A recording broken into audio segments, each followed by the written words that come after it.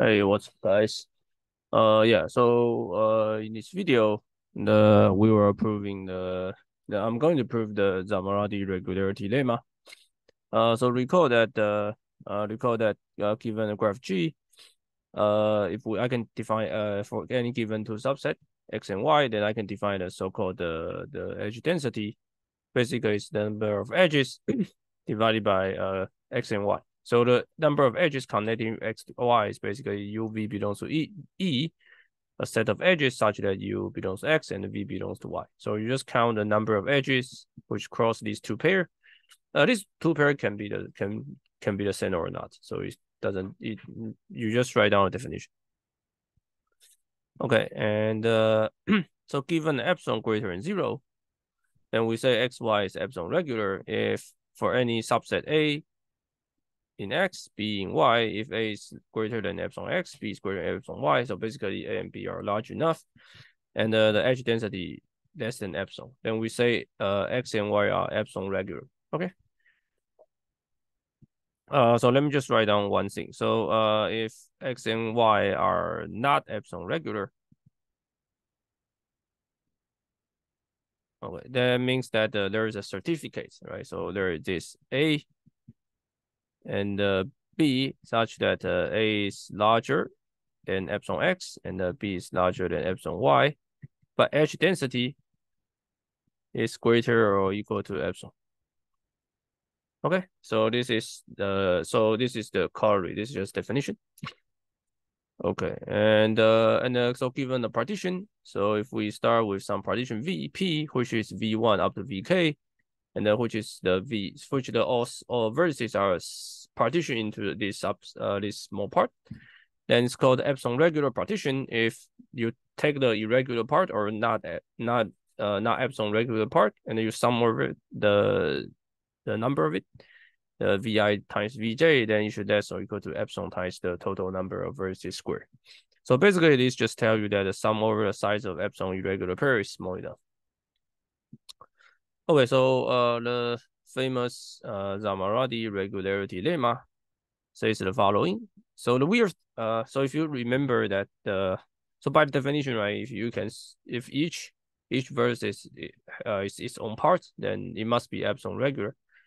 But this regularity lemma tell you that for epsilon greater than 0, there's always some number m. Now this m will be very large, right? Maybe very large or not, but just some number function of m. Function of epsilon such that for every graph. So this is the powerful results. Okay, for every graph, graph, there's always an epsilon regular partition of G into most m epsilon part. So the astonishing part for this theorem is that the m of epsilon does not depend on size of graph. So if your G is extremely large, then I can still do this find the epsilon partition at most m of epsilon part. Okay, and so let's write down the proof. So the proof basically based on the so-called the proof basically start with you need to define energy. Basically, given a partition, you can define energy, and you start with trivial partition, and you do some claim. Right? You claim that if the partition is not epsilon regular, then you can keep partition, and once you keep partition, then energy will increase. But the energy will, by definition, will bounded by 0 to 1. So you cannot keep increasing. Okay. So after some number of steps, then it must stop. Okay. So once it stops, then you can bound the number of parts. Okay. And proof is very tricky. Okay. So let me just write down some definition. Okay. So the definition 1, which is if you take the U and the W be subset of V, let's say V is number, the V is the total set V is N. Then you can define the energy, let's say QW. So this is the energy of UW of defined to be just U and W divided by N squared and the DUW squared. Okay. And so this is the given any two subset of V, you can always define this. Okay. And so given the partition,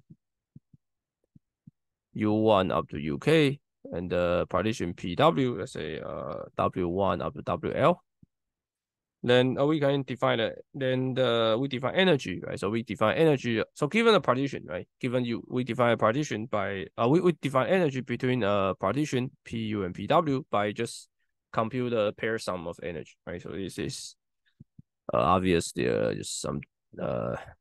just obviously definition, right? So you can start with let's say maybe I use I. Okay, I from L and Q of WJ and sorry, UJ, WI. Okay, and so the third definition is for given partition, there's a fixed partition PU. Then we define a partition of the we'll define the partition, the energy of this partition to be just QPU PU. Okay. Okay, so simply speaking, this will be just let's write down definition. Sum from 1 to n. Sorry, k is a k part, and j from 1 to k, and ui uj divided by n squared.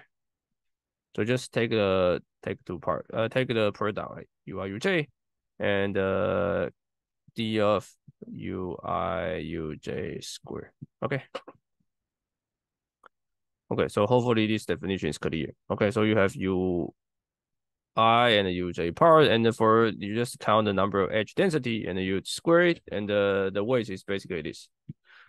Okay, so the fact, so just write down a fact. The fact is that given any partition, this will bounded by 1, and that's greater or equal to 0. So greater or equal to 0 is trivial because every part is square, and less or equal to 1 is also trivial, right? The reason is that you can just do a simple calculation. This is just let's say ui uj divided by n squared, and the dui uj squared, right? So this is less or equal to 1, right? So you can bound it by I from 1 to k, j from 1 to k, and 1 over n squared ui and the uj, and these are separable, right? So it's just summation ui I from 1 to k squared. This is just n, right? So it's n squared divided by n squared, which is 1. Okay, so very simple, very trivial. Okay. Okay, so now we need 3 lemmas. Okay, so lemma 1. Lemma 1 is the following, right? If we start with U and W, any set of U and W, and if we do a partition, okay, we partition into PU and the PW parts. Okay, so this means that I partition PU into let's say U1 up to UK, and the PW to be W1 up to WL. So basically, the union of U will be just union of I will be U, union of W will be W. Okay. So okay, so lemma said if you do this, so basically if you partition U and W, then the energy increase. Okay. So PU PW will greater or equal to UW. Okay, and the proof is tricky. So the proof is using the probability argument. Okay, so you define random variable z. So let me just write down. So this is random variable. Okay, and this random variable is computes the. Okay, so let me just write down the following.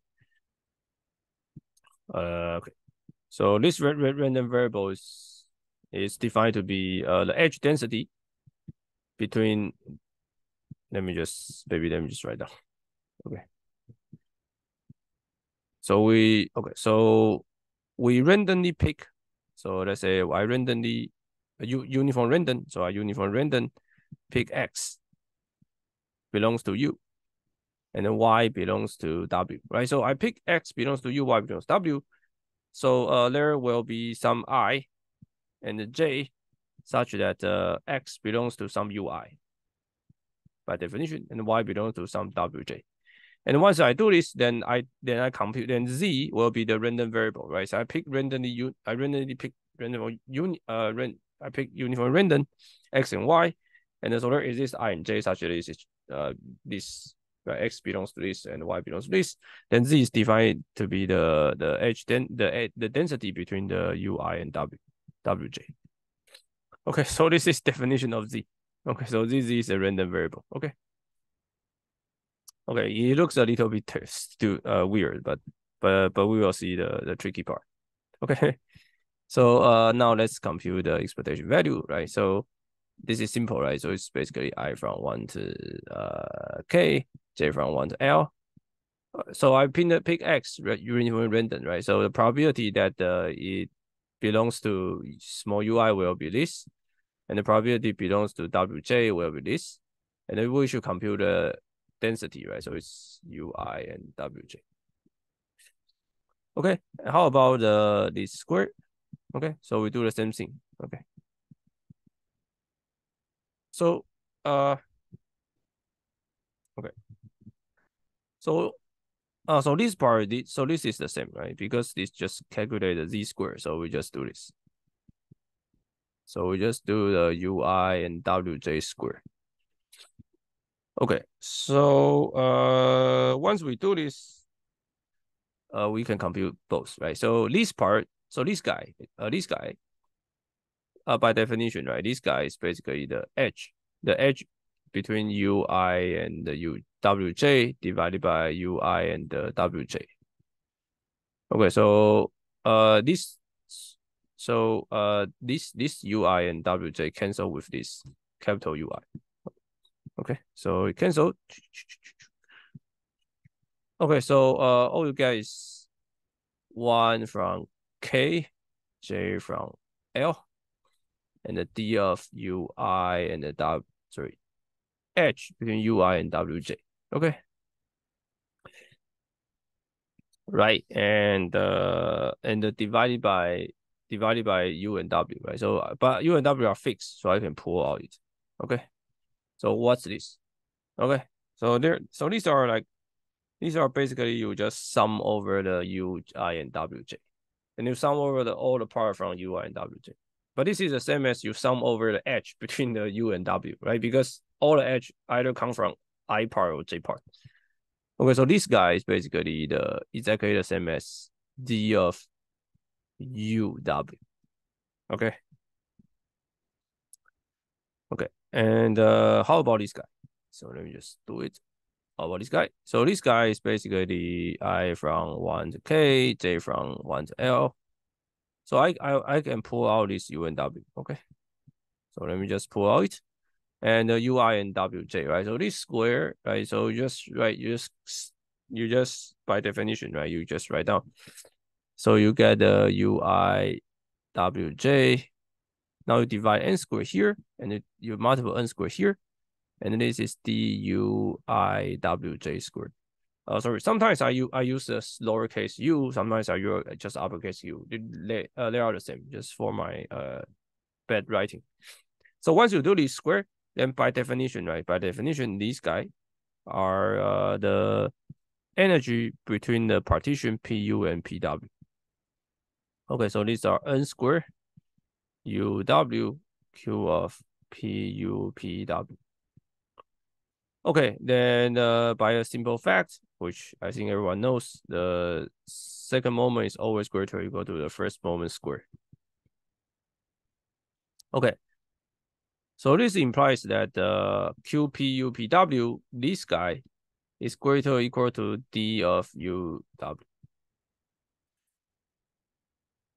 Okay, so square.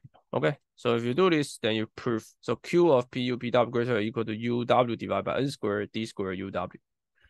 Okay, so by definition, the right-hand side become the QUW. Okay, remember the QUW definition. QW definition is this. Okay, so U times W divided by N squared, UW squared. Okay. Now we talk about lemma 2. Okay, so lemma 2 also called energy boost lemma. So this lemma just tell you that if you start with some irregular parts, irregular pair, right? Let's say so we have U and W. Let's say these are irregular pair. So the UW are epsilon irregular. So that means that you can find a subset. Let's say A here, and a subset B here, such that A is greater or equal to epsilon U, and the B is greater or equal to epsilon W, such that their density are their edge density are greater or equal to epsilon, then we can do the separate. We can write down. So let's say this part is U minus W, so U minus A, and this guy is W minus B. Okay, so we can compute the partition, right? So we want to ask what's the energy between this partition UA A and the B WB. Okay, so this lemma tell you that this partition greater or equal to QUW by some amount. Okay, and this amount is basically this. Okay, so this is called the energy boost lemma. Okay, and okay, so this is the goal. We want to prove this. We want to say that if you take a epsilon irregular part and break this epsilon irregular part into two parts, then the energy will increase. Okay. So proof we just define. So we can define z as above, as previous. Okay.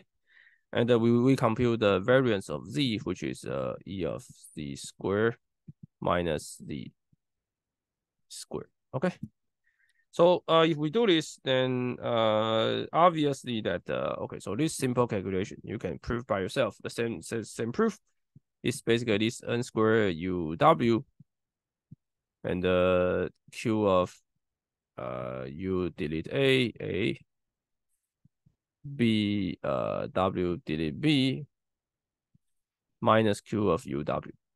Okay, these are simple proof as we previous proof. Okay, so these are simple.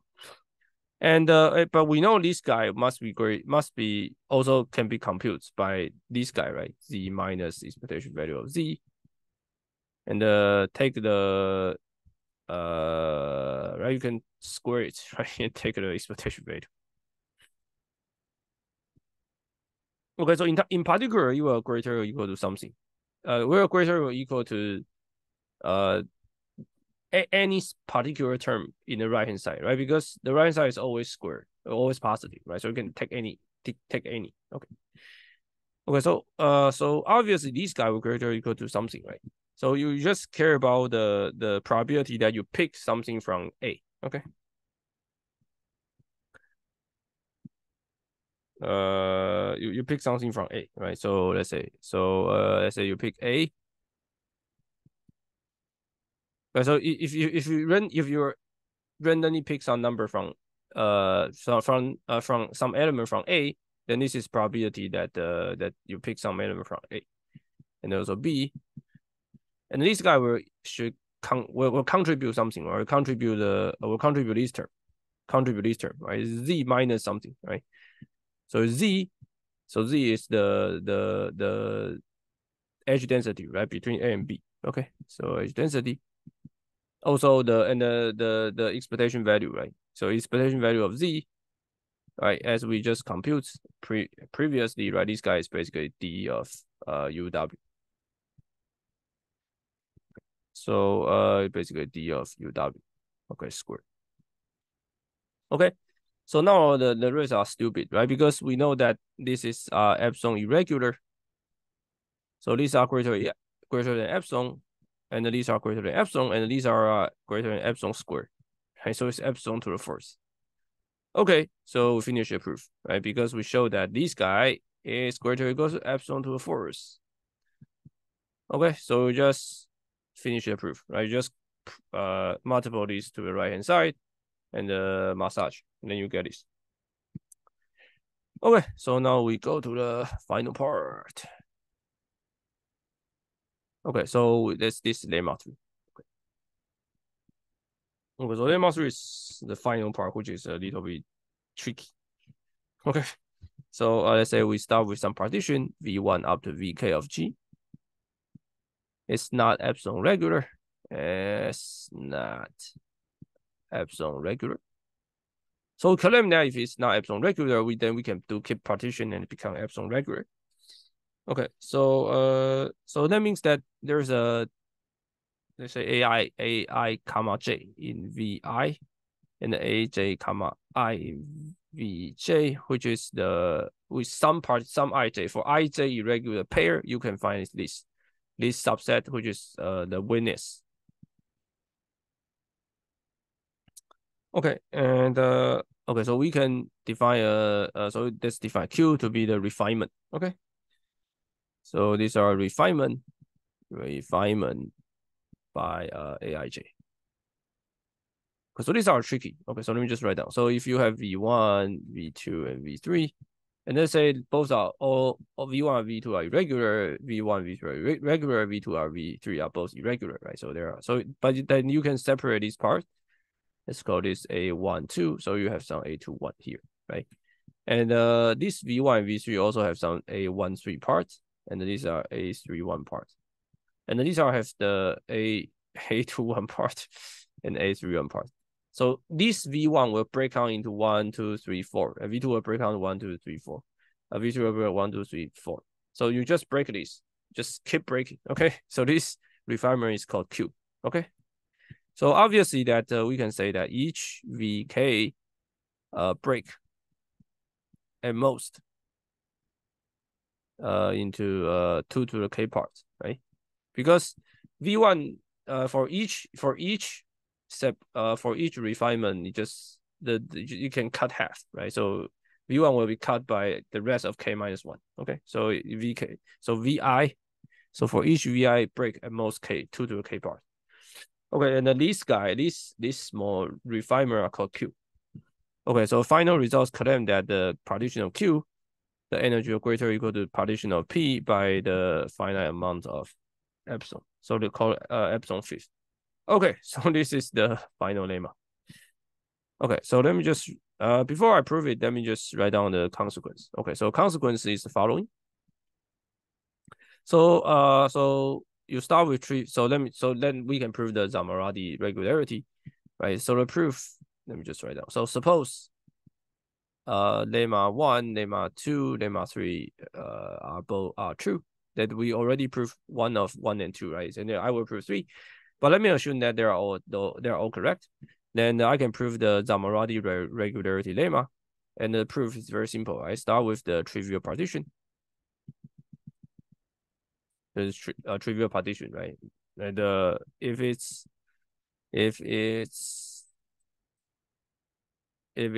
epsilon irregular, then I can use lemma 3 and the partition, keep partition. Okay, and the energy will start with something Q0 from Q0 plus epsilon to the fifth. And if it's still epsilon irregular, I use lemma 3, keep partition. Then it will increase by Q0 by 2 epsilon to the fifth. And then keep going, right? But this guy cannot bound, is bounded by 1. Okay. So that means that the second step terminates after 1 over epsilon to the fifth steps. Then finish the proof, right? Because if terminate 1 over epsilon to the fifth steps, this is not dependent on the size of graph, right?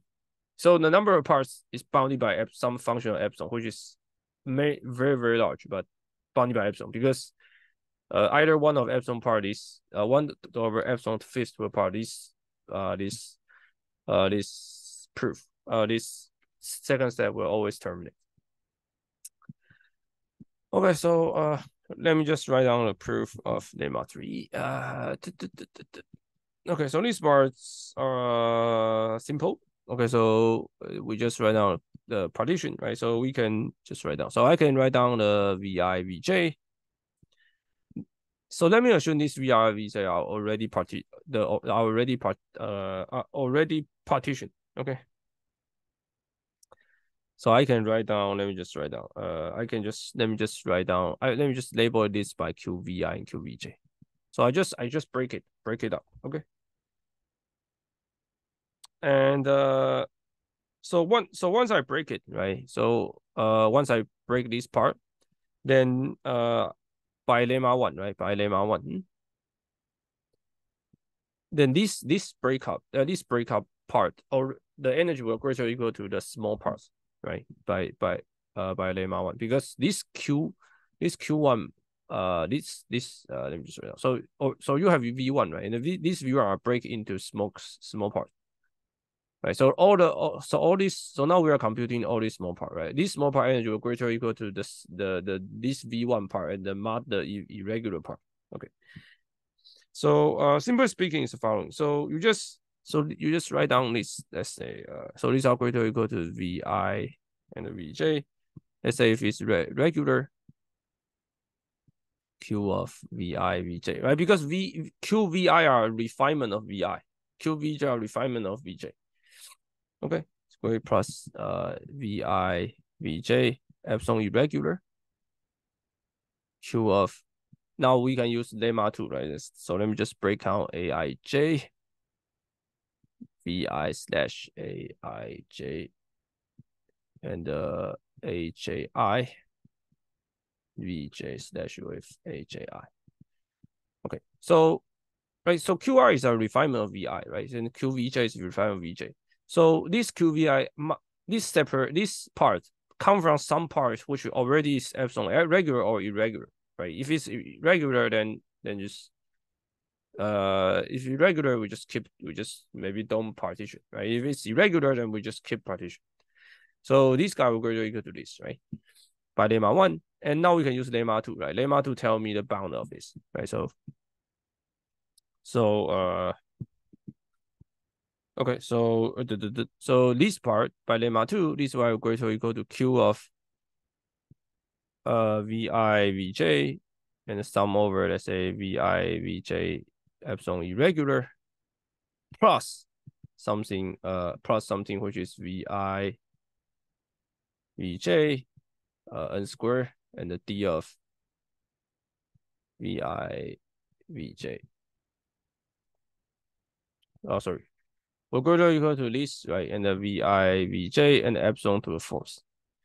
Okay, so now these epsilon irregular parts and epsilon regular parts, right? So sum over these two parts give you the original q of v. So plus the rest, right? The rest part. So let me just write down the results, right? So you get qq greater or equal to qv plus vi vj, which is epsilon irregular, and the vi vj n squared epsilon to the fourth.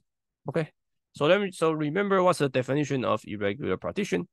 So irregular partition tell you that the summation of vi vj irregular, vi vj n squared less or equal to epsilon, right? So these are less or equal to epsilon. So these are qq plus qv plus epsilon to the fifth. Finish your proof.